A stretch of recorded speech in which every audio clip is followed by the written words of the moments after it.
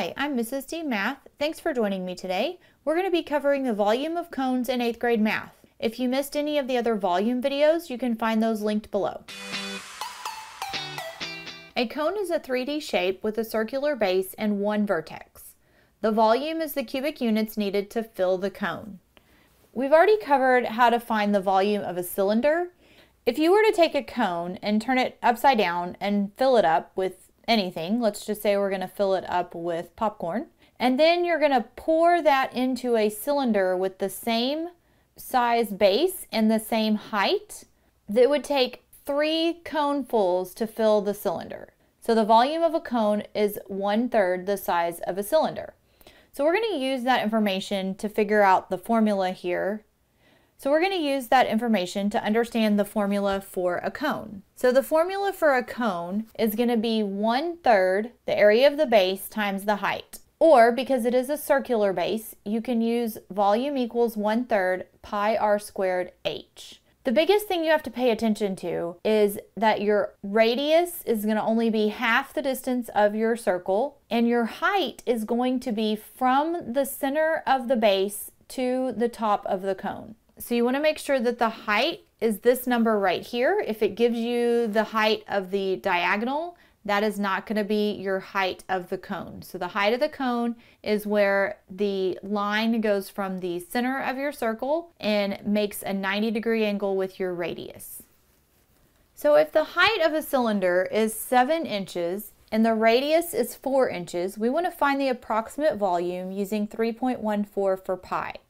So again, we're just going to use our formula here, and we're going to plug in what we know. So we know 1/3, and we know times pi, so that's our 3.14.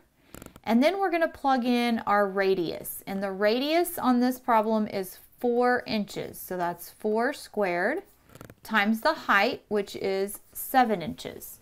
So if we were just finding the volume of a cylinder, we wouldn't have the 1/3. So it's really the same process, except you do have to divide by 3 so that you get the volume of a cone and not a cylinder.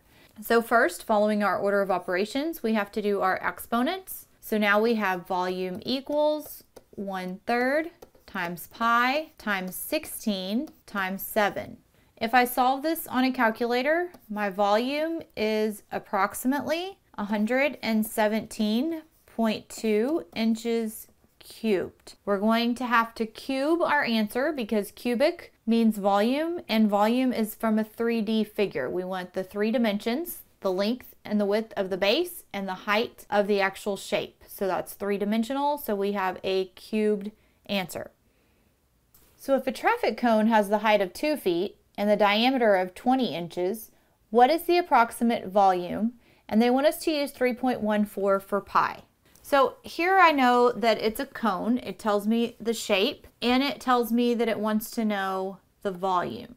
So we know exactly what formula we're going to use. We know exactly what shape we have. So we're going to plug it in. So volume equals 1/3. Pi is 3.14. Now my radius. My radius is going to be half the distance of the diameter. So if the diameter is 20 inches, my radius is 10 inches squared. And then my height here is 2 feet. Now I have a little bit of a problem because if one's in feet and one's in inches, I can't just compare those. So I have to change my feet to inches, which is 24 inches. So now I can put 24 into my problem and solve. Again, order of operations, I have to do 10 squared first. Everything else comes down.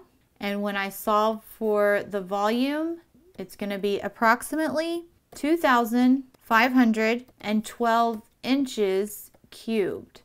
So this problem was a little bit harder because we had to find our radius based on the diameter. So you have to make sure you remember which one is labeled as which. And then we also had to convert our feet to inches so that all of our measurements matched. And then we could solve for our volume in cubic inches. Thanks for joining me today for volume of cones in 8th grade math. I'm Mrs. D Math. Have a great day. Bye.